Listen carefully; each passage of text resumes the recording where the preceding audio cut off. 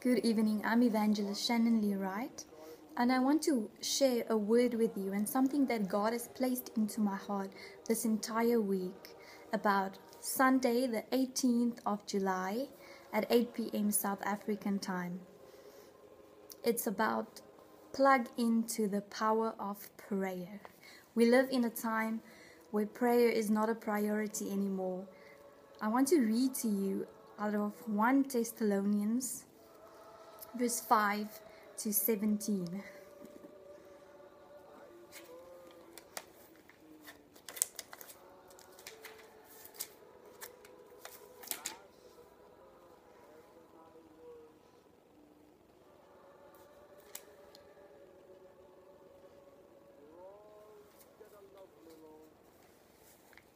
One Thessalonians 5 verse 17 to 22. Pray without ceasing. In everything give thanks, for this is the will of God in Christ for you. Do not quench the spirit, do not despise prophecies. Test all things, hold fast what is good. Abstain from every form of evil. Again, look at verse 17. Pray without ceasing. There's a difference when you plug in your cell phone charger or your television. If you don't plug it into the plug, there is no power. The same with your prayer life. If you don't plug into God, there is no power. But when you plug in your charger of your phone, and you flip the switch, there is power instantly. And the same with God. When you plug into Him, there is power.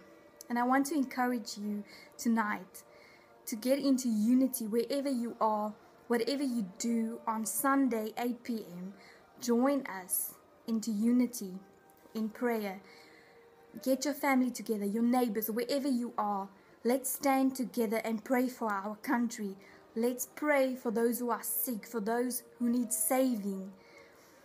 And I'm going to read to you something in Acts 1 verse 8. And it says here that,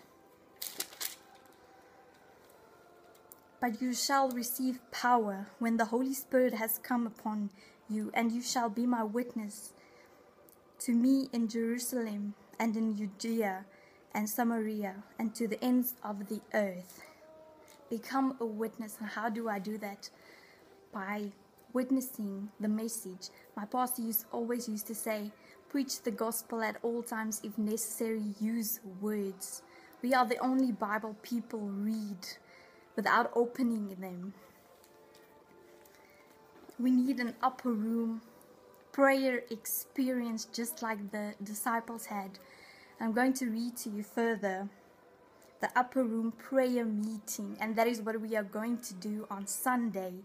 We're going to get into our upper rooms and we're going to fight the battle, not with a physical weapon, but with the one weapon, the sword.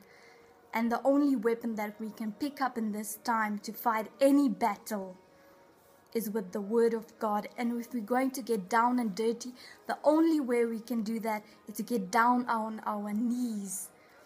Billy Graham used to say, to get nations back on their feet, we must first get down on our knees. So I want to encourage you to pray with us. Get into unity. Plug into God so that there can be power. And the power not of this world. I'm going to read further in Acts 1, verse 13.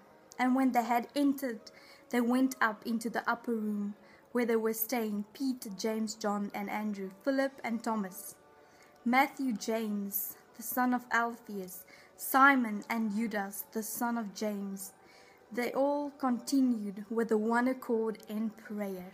And that is what God placed into my heart, is that we should get into one accord and pray for our country, pray for those who are sick, pray against COVID-19 and the people that is sick and need healing. There's only one way to get a nation back on their feet, like we've heard, and that's to get back on our knees. The only way we can plug in is with power prayer. Prayer is a priority. It doesn't matter where you are. Get your family together. Just get into one accord and pray.